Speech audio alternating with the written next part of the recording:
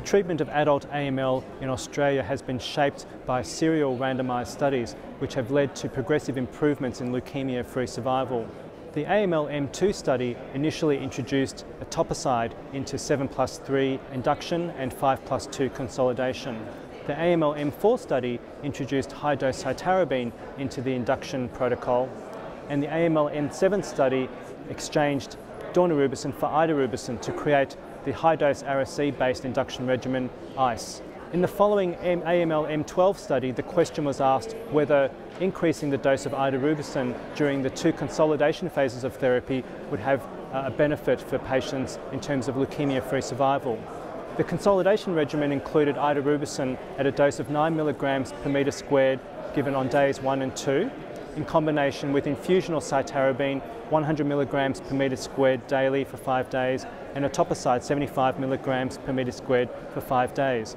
Experimental question was to determine whether an additional dose of Idarubicin in each of the consolidation cycles, therefore 3 days of Idarubicin versus 2, would be beneficial. 422 patients were initially treated with the ICE induction regimen, resulting in a complete remission rate of 82%.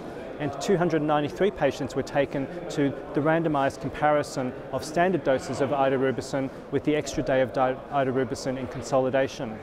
The overall results demonstrated an improved leukemia-free survival at 3 years, which was statistically significant for the addition of Idarubicin to each of the 2 consolidation cycles. And this also held true in terms of censoring for stem cell transplant. Overall survival was substantially improved, but the study was not powered to determine this to be statistically significant.